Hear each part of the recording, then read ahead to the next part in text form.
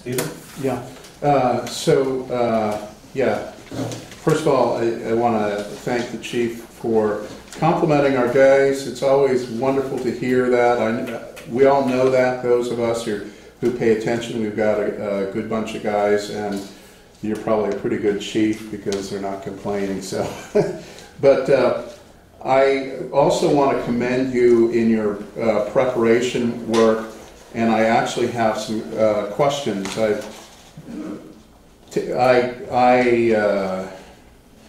been studying a little bit about the coronavirus. My wife was in Asia just last week, and so I was real concerned about what was going on.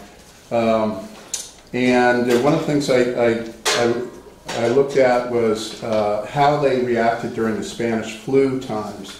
And one of the lessons from that was that the survival rate, when things got really bad, was dependent on the nursing care that people received. The women who would go in and make sure people were getting fed, everything gotten taken care of.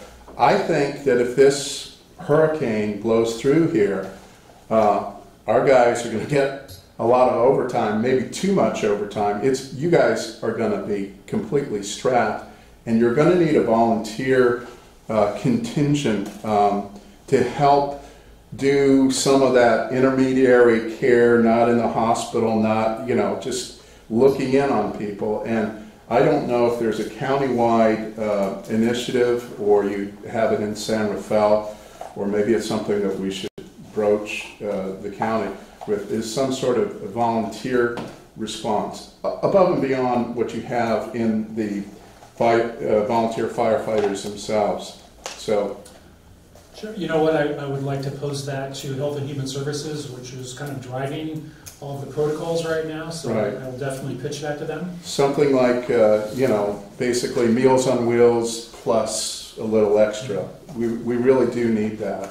Yeah.